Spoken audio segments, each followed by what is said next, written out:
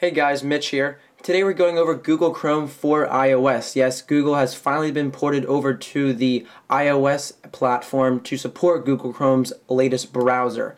Now with Chrome, it is available on your iPhone, your iPod Touch, and your iPad, and you'll be able to browse fast from anywhere on the go, and you'll be able to sync your personalized Chrome experience from your computer and bring it anywhere you want to go.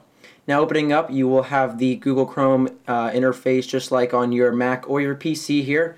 And you come the recent websites that you have visited. At the top here, we do have the URL. And here you can either search out a certain name and actually browse Google itself, or type out a actual website. And what's nice about it is that they have updated the speak option here, so I can easily go ahead and type in or say this, for example, google.com. It will go right to Google. So it has its own speech recognition software right within your Google Chrome for your iOS.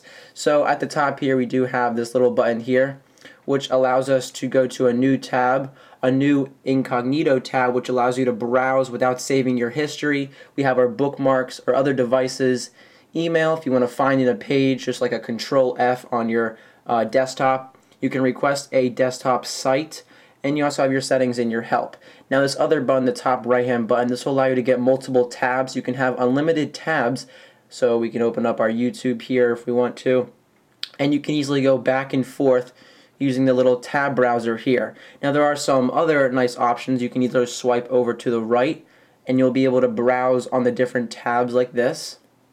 So it's a faster way to go between your tabs without actually having to go to the tab manager at the top here.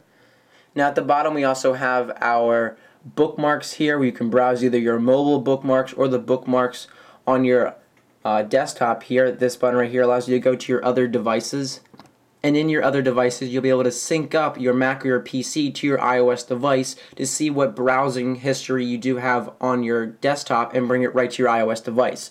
So right now I do have a few tabs open up on my MacBook here, as you can see. I'm able to go ahead and actually open up the tab that I'm currently on my Mac, for instance, right to my iOS device. So it's just a nice added feature in Chrome.